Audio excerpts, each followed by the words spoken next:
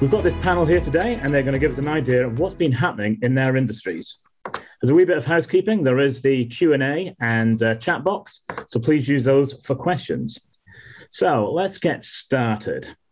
I'm going to ask each panelist to introduce themselves, give a wee bit of background, and also describe in a couple of words their thoughts at the end of March last year when we went into the first lockdown, and also, again, in a couple of words, their first thoughts when we went into full lockdown on Wednesday, the 18th of August. Now, we will try and keep those words clean. So, first of all, I'll go to James.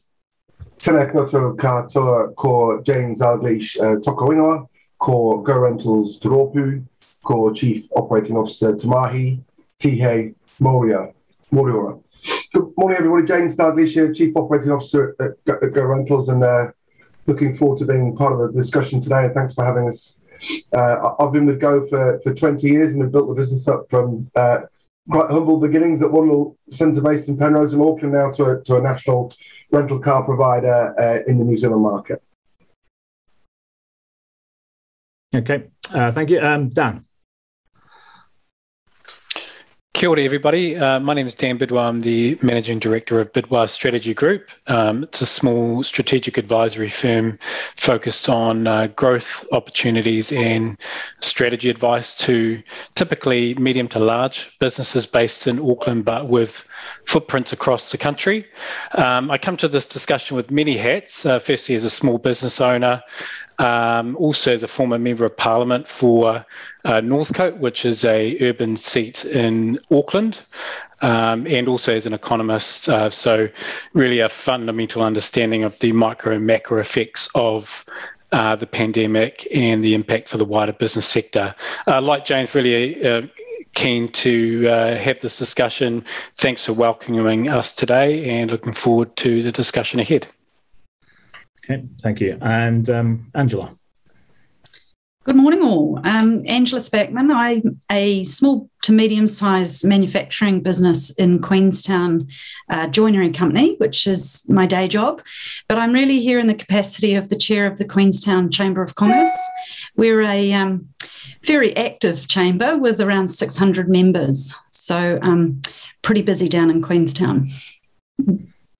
Okay, thank you. And Julie. Morena, everyone. Thanks again for having me as well. So my name's Julie White, Chief Executive of Hospitality New Zealand. We represent close to 3,000 members. We've been an association in existence for over 119 years. We represent food and beverage as well as accommodation. I'm sure it's no surprise. COVID has had an impact on us since the 23rd of March, from the day that the border was shut. And I think we went from a deer in headlights to where we are now, in front of a freight train, is how I'd like to describe it. And I look forward to talking a little bit more about the industry and what we're hearing and the road to recovery. Thanks. Sure. Thank you, people. I know none of you gave your words of how you thought about it, but I'm sure we can all probably kind of assume what you were thinking at both lockdowns, and probably slightly worse at this one. Anyway, let's just get started. Can we please delve into starting with you, James? Can you just give us a bit more about the Go Rentals story? You know, your history, the growth, COVID, and then that now often used word pivot. Thanks, Rob.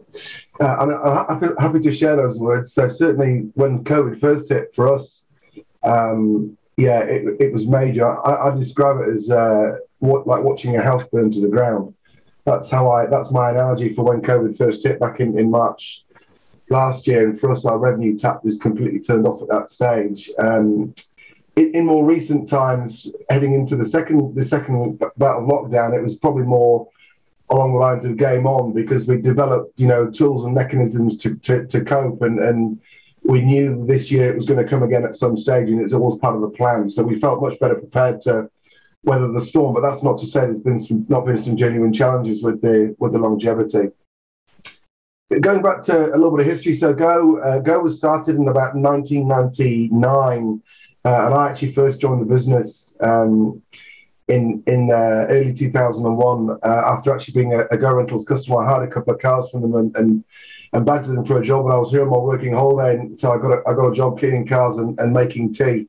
And that was my first role with Go. And at that time, the business was relatively small on one small location in Penrose in Auckland with sort of a fleet of maybe 60 or 70 vehicles. So, you know, I've been there a long time and really enjoyed the incredible journey and growth. And Go prior to COVID was probably the largest independent car rental company in New Zealand, with a fleet of about 3,000 vehicles and staff of sort of about 150 in the off season, but peaking at about 180 in the summertime. So, you know, a reasonable sized business, and really what the real springboard to our growth was probably getting on board in the very early days of the .com era and maximizing the opportunity of digital.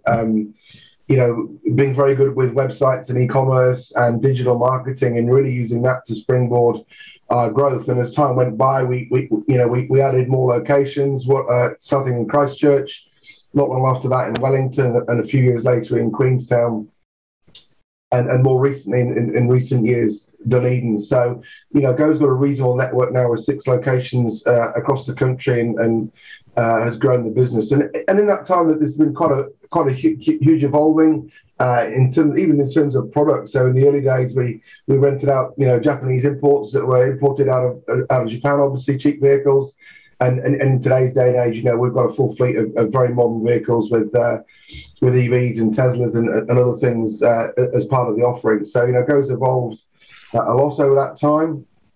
And from my end, you know, been a really exciting journey, you know, into what's been a significant sized business in recent years. And then obviously then COVID hit. So in response to the pandemic, for us, there was a focus that we called it the 3 Ps, and those 3 Ps were people, plant, being our vehicles, and property. And those were the kind of the 3 core focuses in terms of downsizing the business. We knew we had to do that. COVID hit, bang. You can't just sit there with all the overheads. So we had to aggressively downsize the business.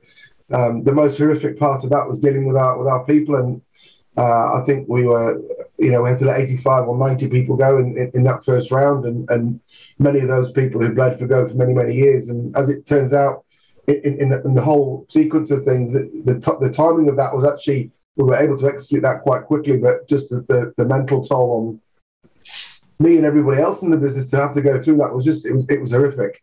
I'd never ever want to have to go through that again. So, and then beyond that, then working through our fleet and doing what we needed to do to get our fleet down to a more manageable number that would be fit for the domestic market. And that takes time. You can't just sell 2,000 cars and they're all gone. So it takes time to trade through that and time to work through that. And we had the benefit of a relatively buoyant used car market to help us through that process. And then last but not least really was property and working, you know, with landlords to achieve rent abatement and rent support wherever we possibly could, and, you know, sort of beg, steal, borrow to a point, negotiate with suppliers and take up, you know, opportunities with IRD or whatever those situations might be. So, you know, we knew we had to make the business fit for domestic only, and that's what we did. And hence we shrunk everything right now. And I think we now are at 68 people total in our organisation. The fleet's just over 1,000. So that's really a summary. I hope I didn't go on too long there, but maybe gives everybody a bit of a flavour of what we've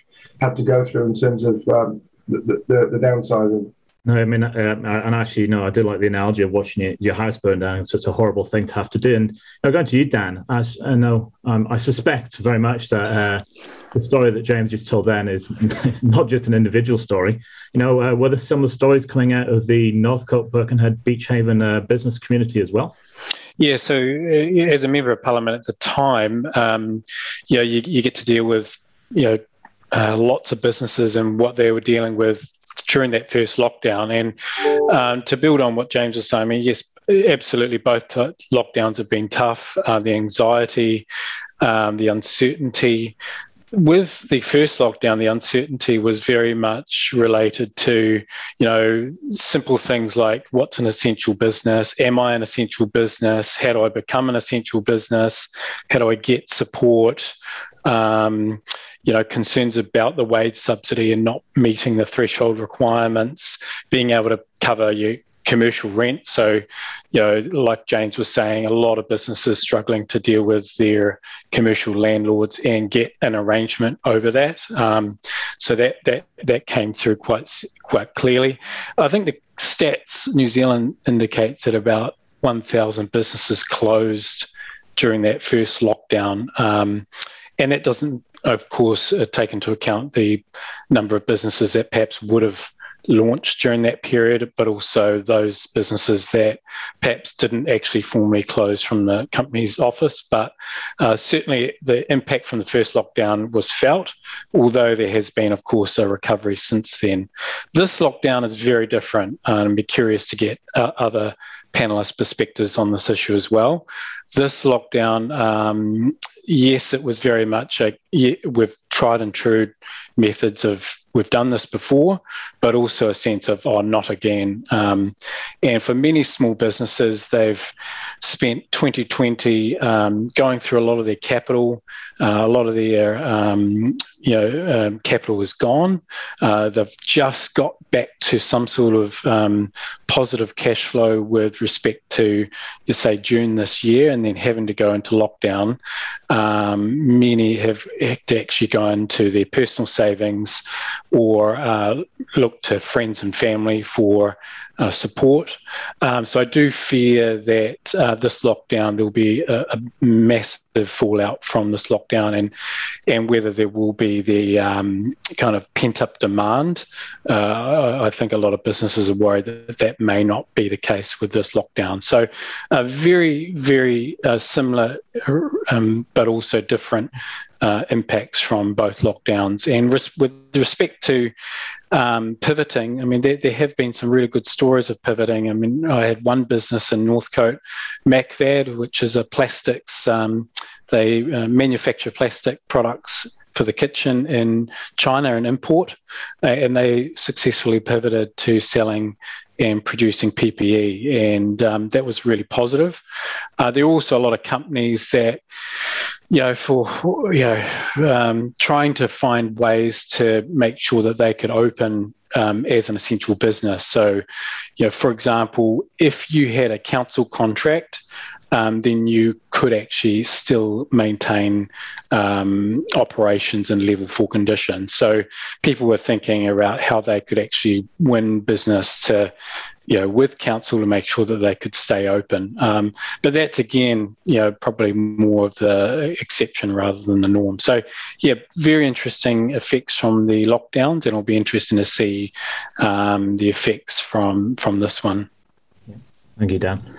Angela, I'm sure a lot of what Dan is speaking about then certainly resonates with your view, as it were, from Queenstown.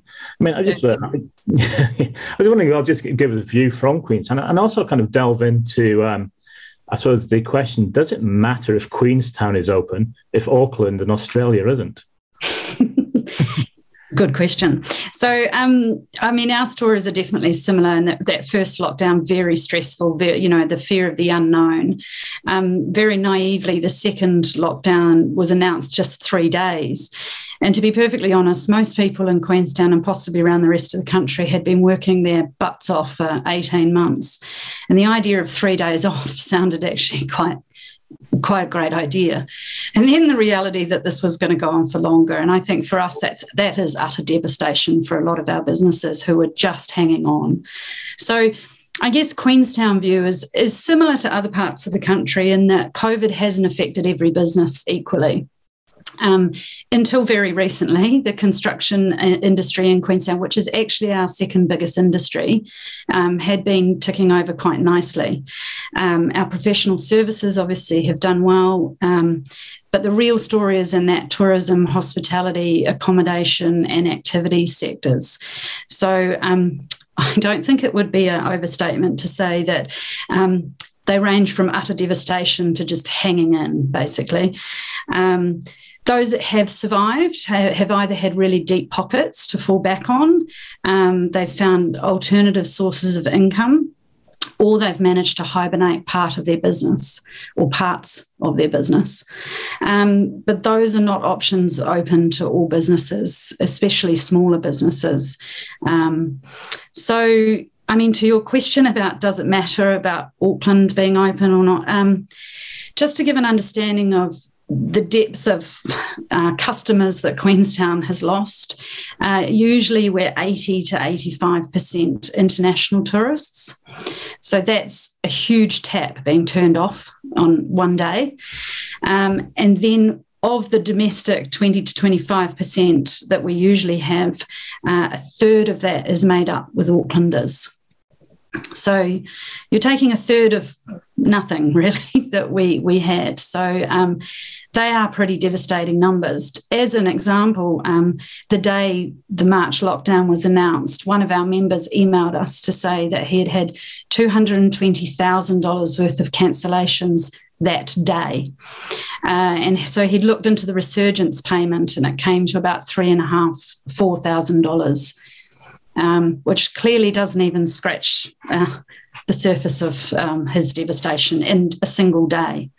So that's where we are. They're quite amazing figures. I mean, and Julie, I suppose you can give us an idea of the struggles. I mean, Angela's mentioned the hospitality trade in Queenstown. I mean, you can give us an idea of the struggles like in general. I mean, I'm just wondering as well, have the struggles been different in different geographical areas? And did that change from maybe the first lockdown to the second lockdown as well? Yeah, so look, let me start with the first lockdown. If I can start actually with the top level numbers. So the hospitality and the accommodation sector represented $11 billion pre-2020. So what that meant in per day terms, when we went into lockdown first time, it was $40 million per day that we lost. And just keep in mind, from our sector, we offer services. So that revenue is lost forever. Unlike if you had a product that could sit on a shelf, you could resell it down the line. And we have within our industry seasonal. So we had the winter. So those losses are permanent. You can't make them up by rebooking. You can't take a ski trip in summer, for example. So just really want to put that into context. What's the difference this year is when we just did the numbers in the lockdown across New Zealand, we were burning $24 million as an industry. So that's just over 300 million, again, has left our industry, and those losses are forever. So what the change is this time is that we didn't know what we didn't know last year, like everyone. So everyone lent in and they really dipped into their reserves and they went and extended and got more borrowings. What was really good prior to the the Trans-Tasman bubble being shut, a lot of our businesses were feeding up to us to say that they're forecasting after this tourism season that they would have gone into the black. But now, like Angela suggested, it's devastation to only glimmers of hope that they can hobble through. So, what's happened is, from a behaviour you touched on, what's different. So we've gone from what Angela said, an international market to a domestic market to a local market. Now, as the benchmarks, as everyone knows, to extend to get the wage subsidy and the resurgence, you have to actually be operating at 40% down. Well, if you're operating as only at 60%, your business is not viable. That's just simple, if we can just put that there. Now, what's actually happened, though, we do have winners. And for no fault of their own, when you have a look at Auckland, we've got good operators with good venues in good locations, or what they thought in CBD. That's going to take a long time to come back, because there's this whole work from home shift, and that's going to take a while to come back.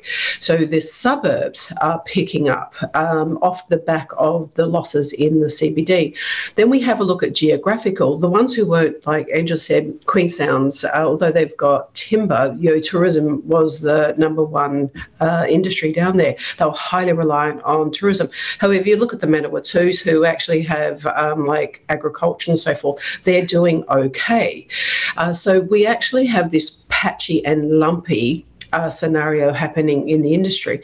But the reality is we actually need to get opened. Auckland represents a third of our engine, and without Auckland being opened, the rest of the country in hospitality and tourism is really struggling. And interesting, we just did a survey, what's changed behavioural wise off the back of the new short, sharp lockdowns. Well, it's obviously not short anymore. What people are doing, they're no longer travelling on so much planes, and in one island, they're now just sticking within a 3-hour drive scenario. So that's why I said we've gone from international to domestic to local. Yeah. So look, that's where we are as an industry. However, what actually on the winners, the consumers are now on board with digital. Last year we tried to roll out digital apps to order from your table to the kitchen. They didn't have a whole lot of uptake there, but now it seems to be that digital consumer adoption has come. So that is got to take silver linings where you can get them. So that's definitely a consumer behaviour that has changed, that we can drive some efficiencies through that. That's really interesting. I just want to, I'll just kind of combine a question of mine and something which has come through on the chat box. And I mean, we'll probably open this to everyone, but there's one question here that says, do you think the government really understands the stress and strain going on at the coalface of New Zealand small business? And I kind of and link that into something else that you guys have been mentioning, and that was, has it been sufficient, as it were, government help for business? I mean, I note that there was consultants sent in to or offered to help small business, and so I was just saying, shall I open up to Jimmy, if you want to have a quick thought, and then everyone else can comment as well. I think it's very easy to criticise what the government's done, and I think it's incredibly challenging managing through this whole COVID scenario. So, but I do have my views. So I guess. I think at the moment we've got about 1,000 small businesses a week closing their doors, and that's 1,000 people's livelihoods going down the Swanee. In some cases, people that have worked for 15, 20 years for that business, and that's the main income drive for them and their family. And for me, that simply isn't okay. And I don't think that any business should have to bear the brunt of that, given government restrictions and lockdowns. I think that there's certainly a time and a place for consultants, but if you look at the total amount of support across the various industries, I think there's been far too much spent on consultants. That's my personal view. For someone to come along and tell me what I already know, and maybe goes slightly different in its size, and it's got the grunt to weather the storm. But for smaller businesses, they also know what they need to. What they needed was the cash to get through. And even the wage subsidy, it doesn't get close to covering a normal wage that you're paying in your business. So it's really difficult for the government, and I think that there's some parts that they've done incredibly well, and maybe other parts that they maybe could have tackled in a slightly different way. But I don't think the support has been enough. But I also think the support that has been targeted in the wrong areas. That's my view. Yeah, I certainly would say the same about, as I mentioned before, the resurgence payment, not even really scratching the surface of what their fixed costs are. I just thought I'd put in your brains, imagine, the health and safety costs and the upkeep of our companies down in Queenstown who run helicopters or that have got boats on the lakes or in the fjords. And their overheads are ginormous, regardless of how many customers they're getting through the door every day. And nobody wants to get on a helicopter that hasn't been maintained or whose staff's health and safety training hasn't been kept up. So those are the sorts of things. And as Jimmy said, our feeling has been that money's gone to consultants who have obviously done quite well through COVID. And my thought was that no consultant has the time in that $5,000 spend to really get to understand your business to a point where they can make valuable suggestions on how you can pivot, because you as the business owner are going to know that the best to begin with. And as Jimmy said, cash is king for a lot of these businesses who they borrowed absolutely as much as they can borrow. They've used their reserves and they're just out of cash. So, yeah.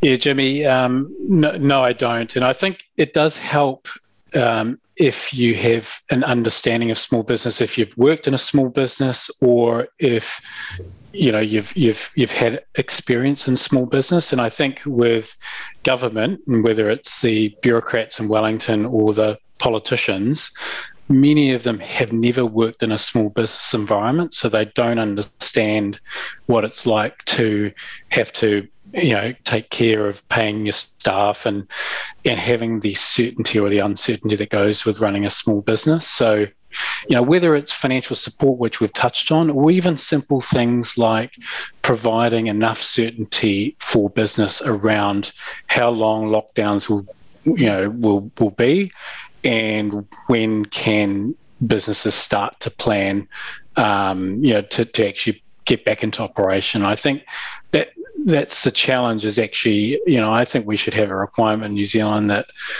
more politicians and people in Wellington actually have a small business background, so that they can understand at the coalface what it's going on in the small business community.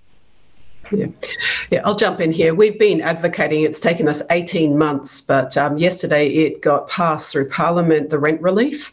So for those small businesses who don't have the 27.5 ADLS clause in their leases, that's going to be mandatory now. So there is a little bit of rent relief coming, but it took 18 months. Cash is king, like we've just spoken about. The wage subsidy, like James said, goes straight through to the employees, and then businesses have to pay on top of that. The resurgence package, only $1,500 for fixed costs. So with no income and accumulating fixed costs, to everyone's point, government has missed the critical point is around working capital. When you're not open, you have zero income, so you have no working capital to pay these fixed costs. It's as simple as that. Yeah, it's an interesting question which has just come through. Says, I've heard that one of the reasons why SMEs don't try to access financial relief from providers is that they're concerned about the impact on their credit profile. Have you been hearing that in the industry? Take that as a no. Sorry, Lynn. Okay. Obviously, the whole. COVID is a movable feast, and the government is, trying to react as best it can. And over the last, that's only our business. We drafted a vaccination policy about 5 weeks ago, and a week later it was out of date. So, and in the last 4 days, there's been a number of announcements around vaccination, and now we have mandatory vaccination. I was just wondering, certainly within Queenstown and even within the your wider industry, how is that going to affect you? What are your thoughts around that? How hard is it for a business to actually implement that? So, Julia, what are your thoughts? Yeah, look, we're working with government today on the detail, because you're right, there's a huge gap to gold on the detail on where does that start and stop, because you've got a crossover on lots of legislations with mandating. First of all, you've got your employment relations, then you've got your Bill of Rights, and you've got your WorkSafe. So it's not just as easy as, the government said this, we'll just do. So we're actually working with the policy team on what that actually means. And like you were just saying, a lot actually started this process, but that's now voided because of this Parliament Act that hasn't been written yet. What will that look like?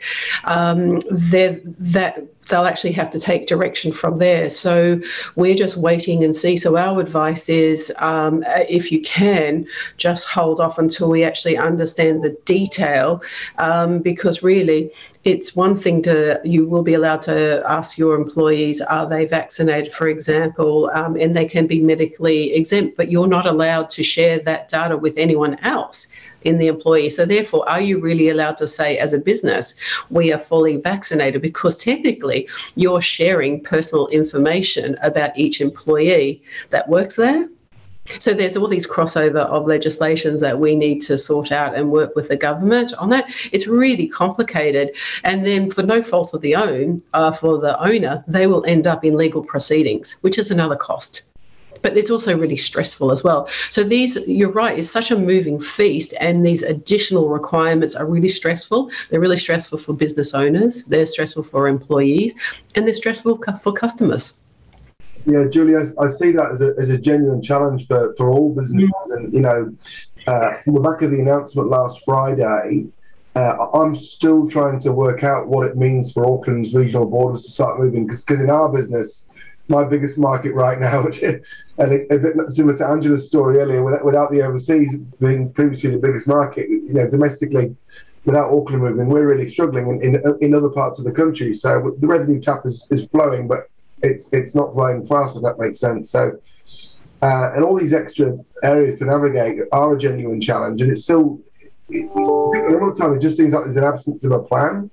You know, so what does it mean for Auckland getting travelling again? Okay, we're told we've got to get to 90%, but what happens when we get to 90? We go straight into red, but what happens to our borders? And then going beyond that, what happens with international borders? So there's many things to navigate. The vaccine situation, do we, don't we? And this is, I think it's a real minefield for businesses. And you know, in bigger businesses where you've got a number of people with big skill sets to work through these things, it's still a challenge. So in a smaller business with 2 or 3 people or 4 people in the company, you know, the people must just be pulling their hair out. Yeah, and what happens if we don't get to 90%? Well, I think that's distinctly possible in some parts of the country. It is, absolutely. Look, I can give you an update. We are working with government from the Auckland point of view, the Regional Business Partner Network. We fed back specifically what was touched on earlier around consultants. So half of the money is actually carved off into doing. So we're actually advocating really strong that that money gets redirected to businesses to actually pay to do. So that piece of work hasn't been finished yet, but it's working. We're working with pace on that. Angela, I'm really interested just to understand a tiny bit more about Queenstown, because obviously I've got a business down there myself, you know, which is also suffering on the fact there's A, no international tourists, and B, my biggest market stuck in Auckland. But we're still open and doing things. But what's the landscape down there at the moment, genuinely? How are people faring? As I say, it's a game of two halves. So some are doing well and some aren't. But, you know, town's quiet. I mean, our council have taken the opportunity to do an enormous amount of work in town. So it's a little bit like a construction site. So the vibe is different. You know, with only New Zealand tourists there, it's a very different vibe. It's all about this hanging on and needing some certainty going forward. So some idea, because, you know, like I was talking to somebody the other day who said that if he'd known that it would have strung on this long, you know, he would have actually just shut his shop a year ago and waited for it all to go, because he's spending his retirement money to keep him open. So that's the difficulty is the unknown, and, you know, what's happening and no idea what, as you say, about the border in Auckland, what it actually means. We need a pathway, we need dates, we need a plan, and you know, and that's for domestic, regional movement as well as international movement. You know, well, we have no plan for international at the moment, so that's what we really need. I think we're going to put some great stuff together, but it certainly seems to be in the too hard basket at the moment for the government, and they've got, you know, what's in front of them right now. So it's a challenge, though. It would make life a lot easier for businesses if they understood how far they had to hang in for. You can actually plan for it. If someone says, right, you know, by Christmas, everybody's going to be moving again, irrespective. And by the end of March, we're going to open the borders again. All of a sudden, people can plan and work towards what's going on. I think that's probably the frustration that I see and that I hear from people in the industry. Yeah.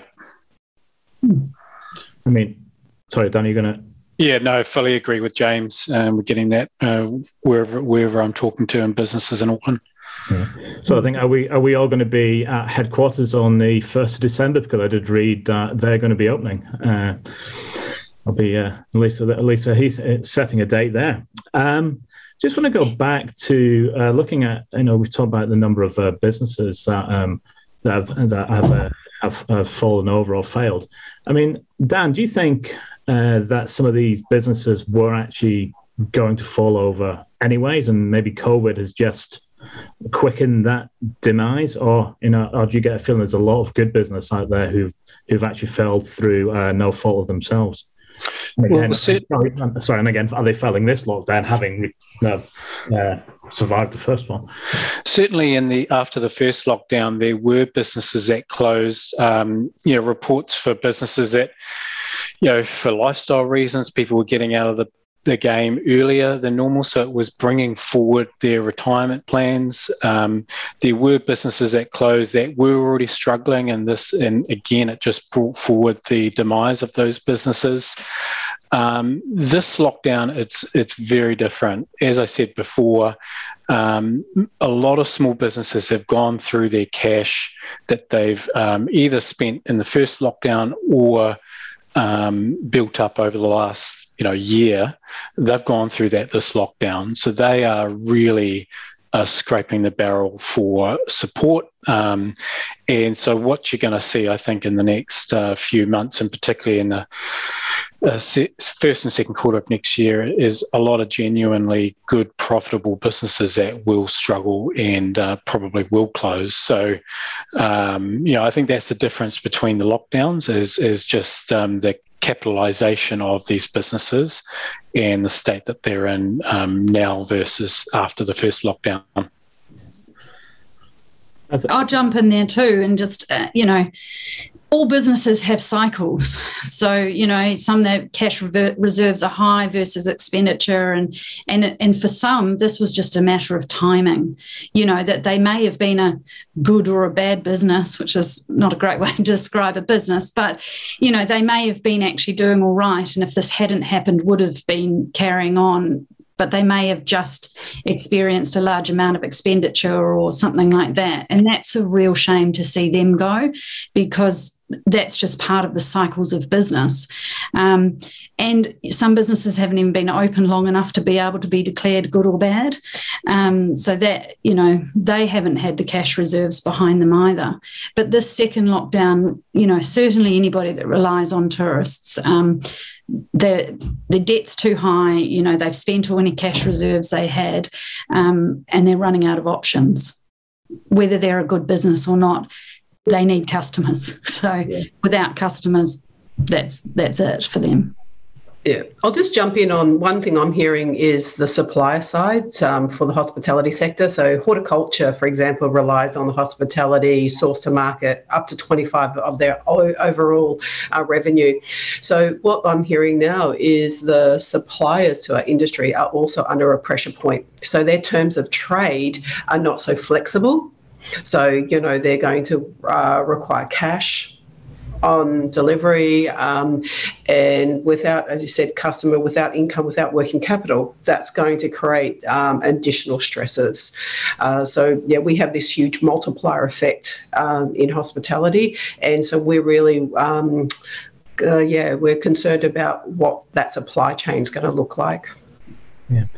I think in the tourism sector, there's a number of iconic and excellent businesses that have been genuinely heavily affected, and particularly where there's a strong reliance on the international visitor, and we were quite lucky in our business that we had a very, very strong domestic base at Go. So the change for us wasn't insurmountable, but many other businesses that were fully reliant on international customers. And think about the local guys running a tour company or something in Auckland, taking tourists around Auckland for a day trip. Well, Kiwis aren't going to jump on that bus and pay to go out to pee half of the day. They might rent a car for me and go do it themselves, but they're not going to go out with a tour guide around Auckland for the day. So how does someone like that survive in this situation, and how do they pivot, or whatever the want of a word is? So I think that's really been the big challenge right across the tourism sector, is the businesses that have been able to downsize and make themselves fit for the domestic market and have a domestic customer base. And there's a subset of those businesses, but then there's many that just were so reliant on international, and through no fault of their own, that they're genuinely challenged to stay alive. And that's it's devastating to see that. And I suppose on the other hand as well, I think Dan mentioned earlier on about we've probably seen a lack of new business, because I presume it's going to be harder to get any working capital or lending from a bank with a really good idea in in your sectors.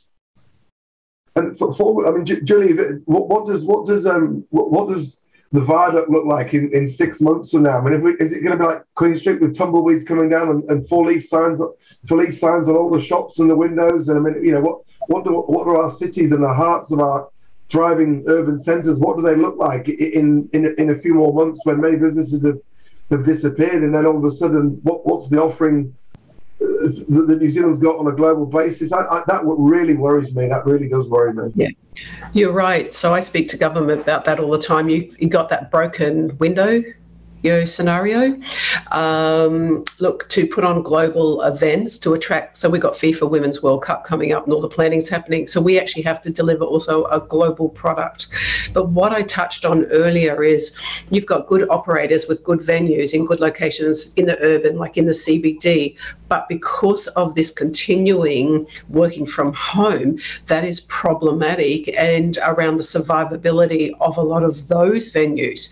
So how do they keep, and like you said, it's no fault of their own. This is not because they're bad operators. It's how do they pivot from that? How do they can't drag those customers in the suburbs back into their venue?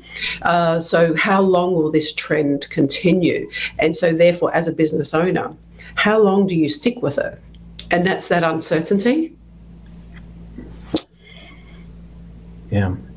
Just we've spoken a lot about the financial implications, and we did mention stress. I'm just wondering if have you seen a rise and uptick in your members or your staff or the people who you may advise having more mental health issues, and if so, now what are you doing? How are you assisting them in that area? So I'll start with you, Julie.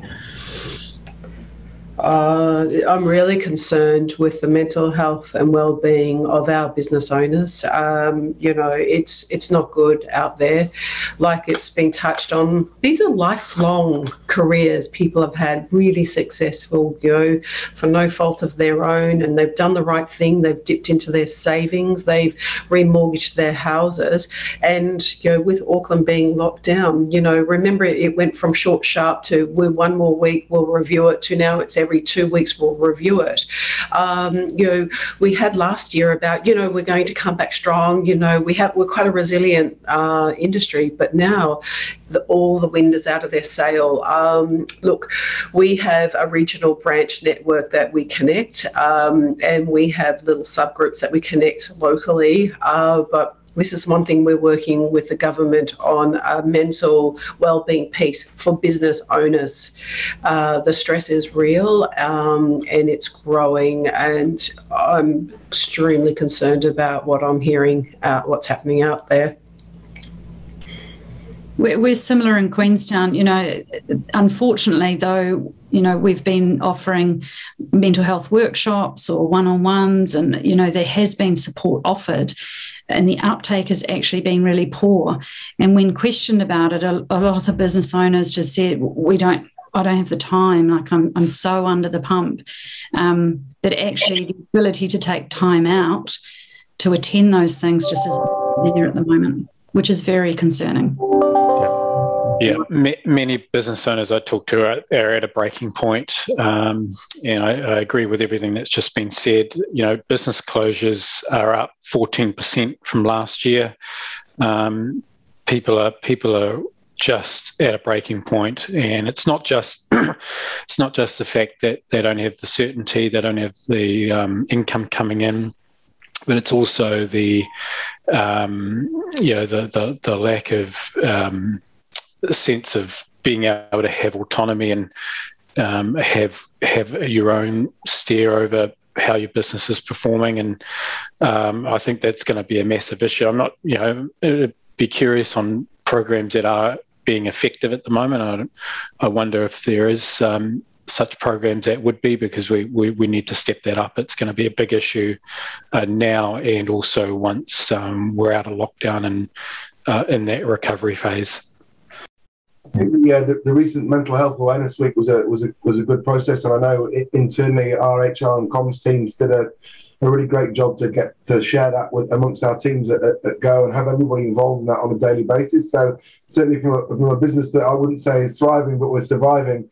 We took the opportunity to really engage in that particular week, and I was also involved in a webinar with other industry people as well on that particular matter. Certainly internally for us, we've continued to maintain counselling services for our people, and we've been able to provide that through EAP. So I think, if you do have the opportunity to put those things in place for your people, you certainly should. But again, not all businesses can afford to do that. But the other thing that people can do is they can promote the many very, very good free services that are out there. So, I'd encourage, business owners or anybody who's, to be able to share that information with their teams and with their people to help people get through. But it's a real challenge. And I think the biggest thing the government could do right now is actually go out with some dates and go, right, here, this is the date for domestic, this is the date for international. And then everybody can go, cool, I now know what I've got to do.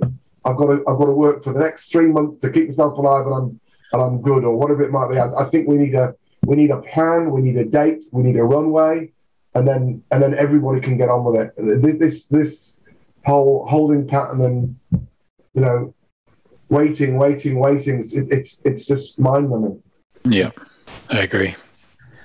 The other thing as well, I mean, you kind of segued into what we can probably discuss for the last remaining part of this discussion. Is around how does New Zealand recover, and is there a silver bullet, and what further assistance is needed? Now we're all talking about the best thing we could do if we actually had a timeline, but even if we open up the borders, now, have we missed a trick in the last 18 months? Because your average Kiwi loves to travel. So if the borders open, does that really save you, or will they just be off to Europe and the Pacific?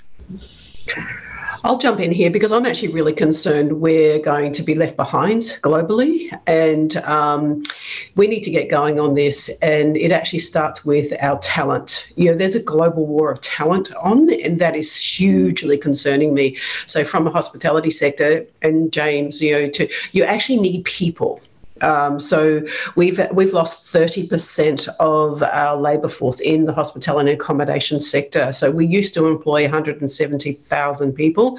We actually need people to open our business, and literally we will be in a scenario that we won't be able to fully trade 7 days a week because we're going to be limited on a reduced labour force. I think that's actually problematic, and I think this is the stuff that the government should actually be looking at. Australia is nailing us. They're obviously opening, is it the 8th of November, and they're opening up all visa workers as well. So we're going to get a drain. Our people will move over there because it's just easier. I'm really concerned about that. From a tourism point of view, so we're in a position at the moment where our offshore partners are seriously questioning whether they continue to hold New Zealand product in their brochures, as an example. So we're hearing that from lots of offshore partners that have sold New Zealand for many, many, many years, and there's some real genuine risk there from a tourism perspective. But the moment that starts happening, then the airlines cut the routes, and then it's years and years and years of planning and hard work to get those things operating again. So I think that's definitely an incredibly important piece that we need to try and maintain through in the coming weeks and months, because I think New Zealand's reputation is starting to suffer a little bit globally. We do have the benefit of an incredible brand. Brand New Zealand is very, very strong around the world. So I do think when the international borders open, there will be pent-up demand. And the New Zealand story is still quite strong in terms of managing COVID globally, I think. So, it's not all doom and gloom, but there's generally, like you, Julie, I've got some concerns there. Yeah, when you think back to this time last year, I mean, the debate was about how New Zealand could leverage its COVID-free status. And when you look a year on, you kind of think, well, that's been a lost opportunity for New Zealand. And share all the concerns that have been pointed out. Migrant workers, we've lost tens of thousands of people that have been here just through a lack of processing immigration visas. MIQ has been an absolute debacle. So we absolutely need that plan for how long these lockdowns will last, a plan for re-engaging with the world. And I acknowledge the government's certainly trying to do that, but we need to get down to specifics, like James said, dates and movements that people can start to plan with. And so that we can welcome tourists back, we can welcome students, international students back. That's a $5 billion industry for New Zealand. So, I think we're probably playing catch up with respect to the rest of the world, but we can still, I think, if we move quickly enough, come back and recover quickly as a result. Sorry, Angela, but most importantly, we all want to connect with whānau again. Yeah. Wherever they are in the world, Australia, UK, whatever, we all want to do that. That's that's a key. I was just going to pick up on a few points there where we said the data is telling us that there is pent-up demand. However, as the rest of the world is opening and we still have no date, people are planning their holidays, and those holidays obviously are not including New Zealand, which is problematic. But also to pick up on Julie and Jimmy's points, with the lack of staff, good staff, brand New Zealand is at risk. So, there's all talk about these high-value tourists. Well, if they're going to come and they're going to expect a certain level of service, they may not get that service because we don't have the staff at that high level to be able to offer it. And then that they go back and tell their stories. So our brand is at risk of being degraded by the lack of staff, quality hospitality and tourism staff in the country. So that I think there's a real problem there. For us, we've looked at the Kickstarter fund that is sitting there in the government, and the bureaucrats seem to be waiting for an opening date of our borders to be distributing that money. But we're pushing quite hard to see that money go out now to small businesses, because there's no point in waiting. There will be no small businesses to kickstart if we continue to wait and hold on to that money. So we'd like to see that pool of money that's been sitting there start to be distributed to small businesses, so that when the borders do open, we may actually have something to offer people. Julie, just a quick question for you that you'll have a grip on. Just something I'm really interested in. How was the sector coping with domestic on its own? So how was the sector coping with no international? Well, look, it was patchy and lumpy, as I suggested. I hope you mentioned Julie, so I'm just jumping in. There was no one particular trend. However, on the whole, we had adapted. We were finding the new norm, and having the Australian bubble was definitely beneficial. However, we've just recently, there's a global report on well-being and around people need to connect. Fundamentally, we're social creatures. So people actually need to connect, and what's happening, they're finding their connection through hospitality venues. So in actual fact, the survivability of our industry is strong. We just need the business owners to hang in there for them to open up when we can freely trade again. That is the problem. To James' point, give us a date. So whether we need to hibernate until that date, that might be a scenario. So I actually think that we saw a huge sugar rush last year, but we're not seeing it this year. It's actually about 25% down. But we're actually in a domestic environment. Hospitality, so food, beverage and accommodation, is definitely survivable. The accommodation is probably harder hit. You're most likely to go out and have a meal, get a coffee with your friends, or celebrate an occasion, as opposed to go away for multiple accommodation nights and tourism attractions. So we're seeing that at a greater risk. We saw similar in Queenstown, where, Queenstown is still a bucket list destination for New Zealanders even. So a lot of New Zealanders took the opportunity, accommodation was cheaper, the activities are cheaper. It was a great time to come, but it's almost like they've ticked that off their list now. And so, the flow of domestic tourism isn't quite what it was last year. So It's always amazed me there's not been enough MIQ beds, yet there's hotels with 50% occupancy. I scratch my head on that one particularly. I did also want to just say, I know it's been very doom and gloom, this conversation, and you know, Queenstown is it is a problem, but I do know the Queenstown businesses are resilient people. You know, they're very entrepreneurial. They've been a boom bust scenario for a long time. So, you know, I really commend the resilience of a lot of Queenstown business owners. I think, you know, a lot of kudos goes to them because they do feel quite ignored nationally, but you know, as a community, we're wrapping around and supporting. So I just wanted to have that on the record. I think that's a really good point to end on before we go. And the fact that, you know, that even there, as we have spoken a lot of doom and gloom, there have been talks about the resilience and also talks about some few, you know, kind of golden nuggets in the future. So before I pass on to Graham, I'd like to thank you all for taking time to come on and discuss this. So I will now pass over to Graham from Astron to give the vote of thanks. Thanks, Rob. And look, we're Astron Life's really proud to be supporters of the FSC. And just a huge thank you to the panellists for sharing your insights on the reality of business in New Zealand today. I must admit it was rather sobering listening to the feedback. And clearly there's a huge amount of pain, and probably what's even more uncomfortable is the uncertainty for business owners. And I think, Julie, one of the first comments that you made was you were moving from I think you said a light in a tunnel to being standing in front of a freight train. And I think for a lot of small business owners, and I think we can't, we should always remember that the SME market makes up about 40% of the workforce in New Zealand. And, you know, if you've got businesses failing, then, you know, that is going to have huge impacts right across the whole economy.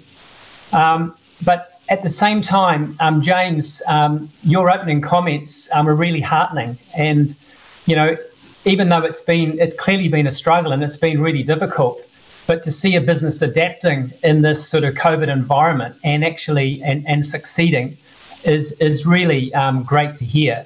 And I think, you know, from just listening as everyone was talking about the impacts around New Zealand, I was just thinking about the insurance industry, and we're sort of seeing similar trends, you know, particularly with advisory businesses. And I think, Julie, you mentioned this, you know, embracing digital technologies. And we're sort of seeing advisory businesses now who their traditional business was always face-to-face are now engaging through digital technologies, not only communicating with clients, but generating leads. So, yeah, look, it is quite sobering, and but it is good to hear that there is glimmer of hope out there, and I think that's one thing we've just always got to hang on to. Richard and the FSC, huge thank you for putting on these events. They are just so worthwhile. And again, finally, to the panelists, thank you for sharing your insights into the businesses and the segments that you represent. So thank you.